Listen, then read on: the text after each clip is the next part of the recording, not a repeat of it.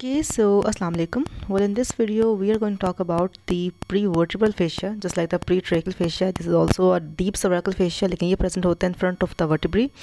So it will be enclosing the prevertebral muscles and it will be forming the posterior aspect, yeah, we should call it the floor of the posterior triangle of neck. So ये होगी उसकी कह सकते हैं कि contribution in the neck region, that it will be forming the roof, or I should say the floor of the posterior triangle of neck, and it is covering all the prevertebral muscles as you can see.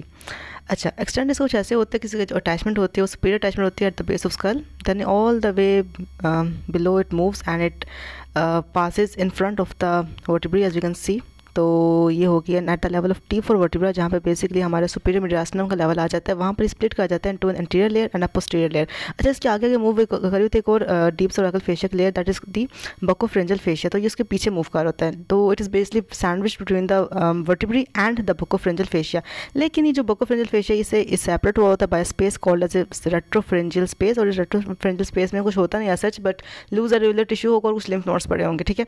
अच्छा, अब होता है कि at the level of T for vertebra, यहाँ पे split होना होता है into two parts, and anterior layer जिसको हम लोग एलर लेयर या एलर फेशिया भी कहते हैं, और एक पोस्टीरियर लेयर होती है which is just posterior layer. ठीक है. जो एंटीरियर लेयर होती है वो तो बेसिकली फ्यूज कर जाती है विद द बकोफ्रेंजियल फेशिया. तो हम ये भी कहते हैं that in the neck region the prevertebral fascia is united या fused with the bacofrengeal fascia. और यही वजह है कि since it is you can say fused with it in the midline, ऐसे होता है कि अगर ये दोनों मतलब ये आगे से जा रहा है हमारा bacofrengeal fascia, पीछे से आ रहा है हमारा prevertebral fascia, ये ना दरमियान फ्यूज हुए होते हैं बाय अ सिंगल लेयर. तो जो जितनी भी हमारी अगर कोई पस की ड्रेनेज होनी हो या अगर कोई भी इन्फेक्शन स्प्रेड करना हो तो मिड लाइन में स्प्रेड नहीं कर सकता, क्योंकि मिड लाइन दोनों आपस में यूनाइटेड है, वो ऑन ईदर साइड स्प्रेड करेगा. तो अगर आपको कोई भी in the reason of your neck infection नजर आती है जो कि लेटरल वे में जा रही है, तो it must be present on either side of the neck. वो कभी भी मिड लाइन में नहीं होगी, क्योंकि मिड लाइन में हमारा बकोफ्रेंजियल फेशिया और हमारा प्रीवर्टिब्रल फेशिया आपस में यूनाइटेड होते हैं at the level of T for vertebra, right.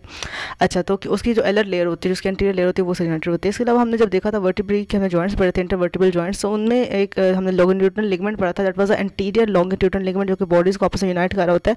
सो जो उसकी पोस्टीरियर लेयर होती है ना हमारे प्रीवर्टिब्रल फेशिया की, बेसिकली यूनाइट कर रही होती है with the anterior longitudinal ligament of the vertebra and with the body of vertebra. So in this way this was the attachment and the you can say उसकी जो fate है इस ligament की, यही है ligament नखरनी fascia की. So ऊपर से at the level of base of skull से नीचे आ रहा होता है all the way till T for vertebra, जहाँ पर इसे split करना है into anterior layer जो कि unite कर जाएगी with the bacofrengeal fascia जो कि इसके आगे आगे move कर रहा था, we saw right here, और posterior it will be uniting with the anterior longitudinal ligament and the body of T for vertebra. तो in this way it will end. Okay.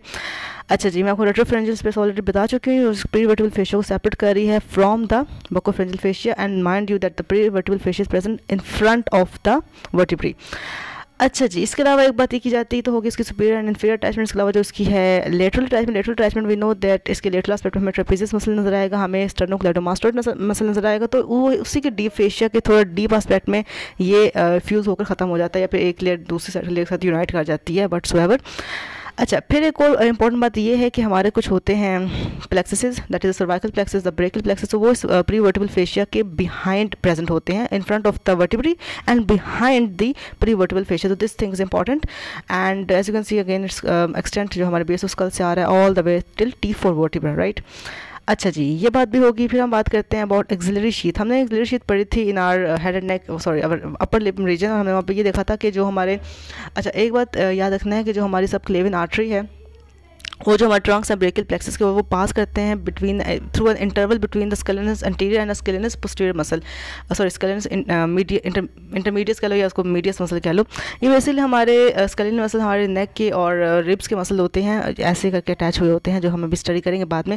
तो उन दोनों के नाम एक इंटरवल होता है between the स्केलेनस anterior and स्केलेनस medius muscle. उस इंटरवल के दरमियान से पास कर रही होती है हमारी सबक्लेविन artery and the Trunks of the brachial plexus. तो जब वो उस इंटरवल के बीच में से पास करेंगे at that point they will be enwrapped या sheathed by the pretracheal fascia, और उसको हम लोग axillary sheath भी कहते हैं. अगर आपसे कोई पूछेगा axillary sheath क्या होती है, तो axillary sheath simply a modification of the pretracheal fascia in the interval between the scalenus anterior and the scalenus medius muscle. और ये enclose किसी चीज़ को कर रही है, subclavian artery को और the trunks of the brachial plexus को. subclavian vein और axillary vein इसमें enclose नहीं हुई होती, वो इस fascia से या इस axillary sheath से बाहर रहती है, so that they could dilate in response to increased pressure.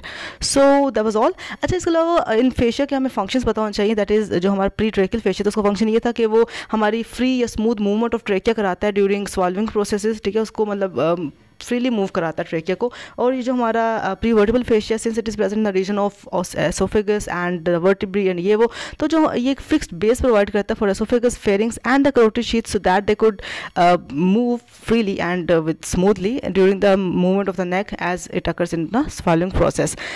So that was all. हमने इसको सुपीरियर एक्सटेंट देख लिया, इन्फीरियर एक्सटेंट देख लिया, हमने इसका लेटरल एस्पेक्ट में ट्रेपेजियस और स्टर्नोक्लेटोमास्टर मसल देख लिया, हमने इसमें रेट्रोफ्रेंजियल स्पेस देख ली between it and the बकोफ्रेंजियल fascia. So that was all that we needed to know about the prevertebral fascia. I hope it was helpful for you. Allah Hafiz.